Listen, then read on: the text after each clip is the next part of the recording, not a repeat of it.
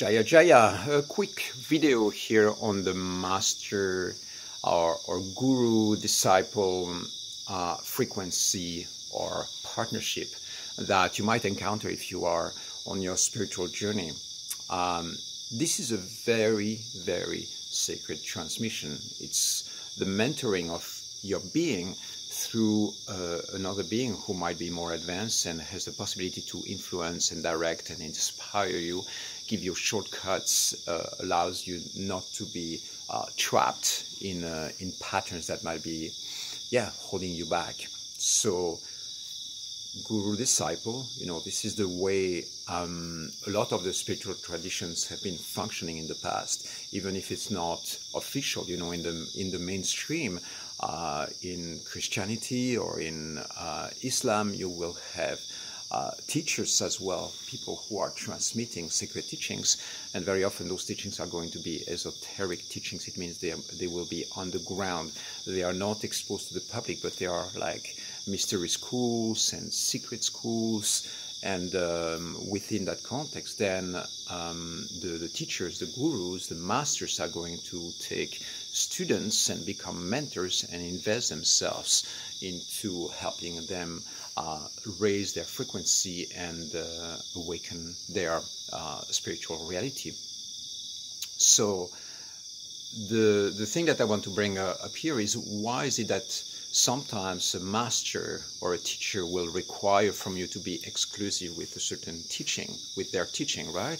This master or this specific teacher will say things like, if you learn from me, I want you to be completely loyal to this teaching and be dedicated to this path.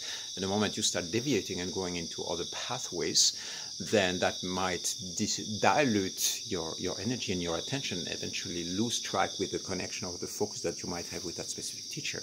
So there are lots of situations in life, or lots of aspects of life where this is being practiced. For instance, in relationships, right? You will have exclusive relationships. You will have a couple that is being formed where two partners decide to focus on each other. The moment they might, for instance, fall in love with somebody else, or there might be a cheating episode, or there might be just an open relationship, then the integrity of the container might be compromised. And this happens also within the field of business, for instance, right? If you work for a company, well, you cannot work for another company at the same time, most of the times. It's simply a matter of time and energy.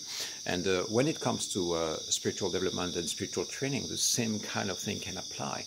It's like you only have so much energy to invest and so much time, and you are going to progress way, way faster when you are fully dedicated along one pathway.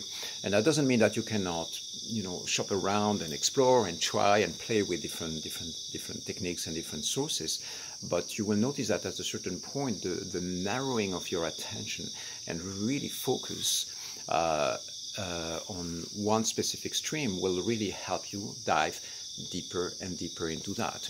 If you take the parallel again when it comes to relationships and your coupling experience, well, if you have been in relationships and if you have been, for instance, married, you know that the deepening of the connection that you can have with somebody will go deeper and deeper when there is loyalty and exclusivity that is being created. And that doesn't mean that other models are not appropriate or possible. Of course, we can go deep as well within the context of polyamory or open relationships. But if you have been exposed to that, you know as well that there is something really magical that happens when there is a full commitment and full dedication towards another human being. And so the same happens when there's a transmission from a certain master.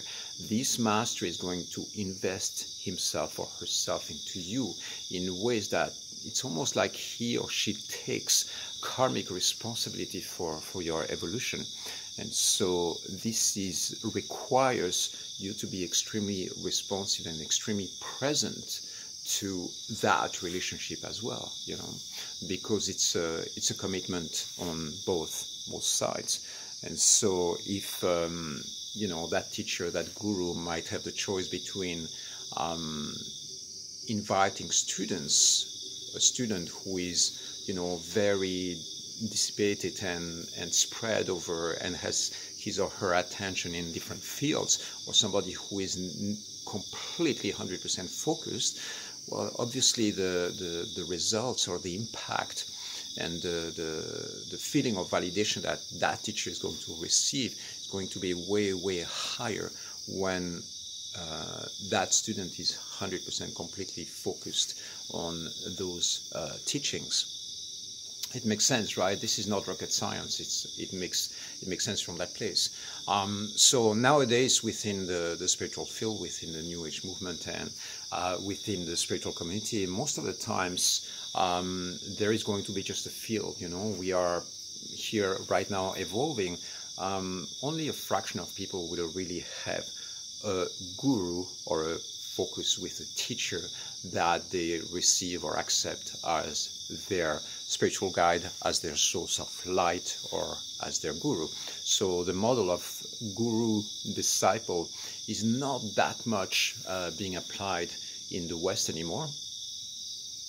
Maybe, I don't know, maybe 20-30% of spiritual seekers still have that model and that relationship in mind. But if you are within that field, that's something that you might be encountering, you know, the need to narrow your attention and really focus on just one teaching. And what I'm saying here is just an idea, you know, it's not something that you have to do. I'm just giving you a little bit the context so that you understand why this exclusiveness sometimes is required to go deeper. It's a little bit like if you try to climb the Mount Everest and you have the North Face and the South Face. You know, you are on the North Face, you have a certain set of techniques that you are going to use to get to the summit. You cannot change halfway and decide to go via the south, right? It's like you are engaged into this pathway, and very often the coherence of the path that is being given to you for you to reach profound states of awakening and samadhi and enlightenment require you to be focusing your mind on precisely these techniques.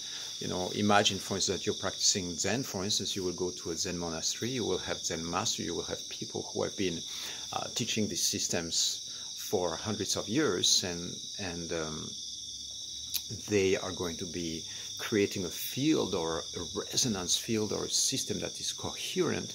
And so when you are within that system, those are the techniques that you're going to embrace and practice.